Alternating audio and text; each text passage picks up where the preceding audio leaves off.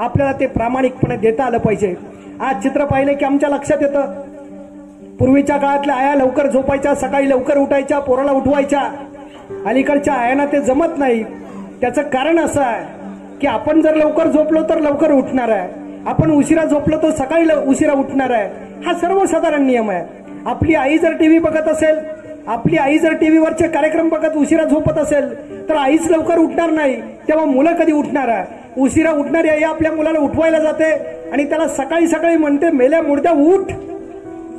पोराच्या कानावर सकाळच्या रामप्रहरी शब्द कुठले ऐकायला मिळतात, हा सुद्धा एक मला वाटतं संस्काराचा विषय आहे। कधीतरी संस्कार म्हणजे नेमकं काय याच्यावर बोलणं ऐकणं फार सोपं आहे, पण कृती करणं मात्र अवघड आहे। आई ज्यावेळेस मुलाला म्हणते, अरे मेल्या मुर्द्या ऊन पण कुठपर्यंत आलंय, वर आलाय आणि तू झोपलाय, त्या मुलाच्या कानावर दिवसातला पहिला शब्द कुठला आहे?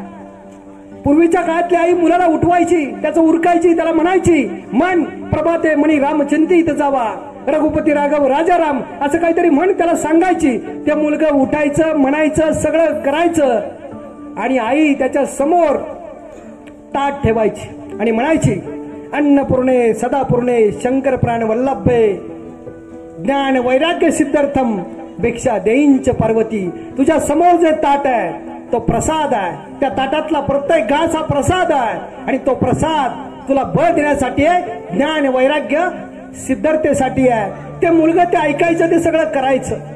ताटातलं काही जर उरलं तर आई म्हणायची, गावातल्या भुकेल्या व्यक्तीला कुठंतरी नेऊन देऊ।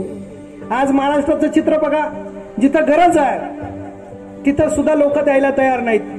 पूर्वीच्या काळातली आई घरात त्याला शिकवायची हे तत्वज्ञान, ज्ञान वैराग्य सिद्धार्थम भिक्षा देईंच पार्वती, ही आई त्याला शिकवायची। तुझ्या ताटात जर काही शिल्लक राहिले तर ते तसंच ठेव, भुकेल्याच्या पोटात जायला पाहिजे। त्यावेळेस ती विश्वात्मक नातं ती आई जोडायची। म्हणून माऊली म्हणायचे, हे विश्वची माझे घर ऐशी मती ज्याचे स्थिर। हे माऊलींना का सुचलं? हे आईवडिलांचा विचार समोर आला म्हणून सुचलंय। आज आईवडील म्हणून आपल्या अनेक भूमिका आहे, अनेक गोष्टी आहे, त्या आपण जर पार पाडल्या तर येणारी पिढी सक्षम आणि सामर्थ्यवान तयार होते।